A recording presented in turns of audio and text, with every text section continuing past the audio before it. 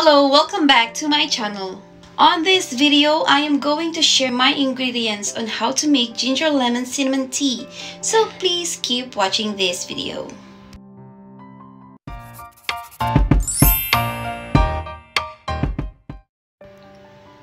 Pour a 500 ml of water.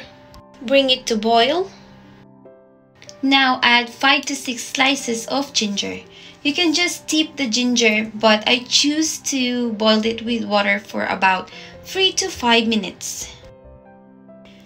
Set the fire in low heat and squeeze a half of lemon.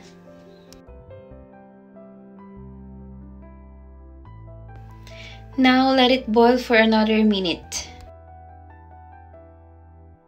You can turn off your stove and add cinnamon powder. Stir it until the powder is completely dissolved.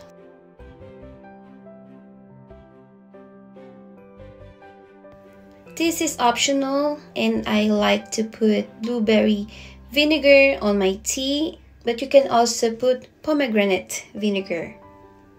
Last is the honey. You can put it together with the ingredients, but I choose it this way to control the sweetness of my tea. Just give it a little stir before transferring it into your teacup or mug.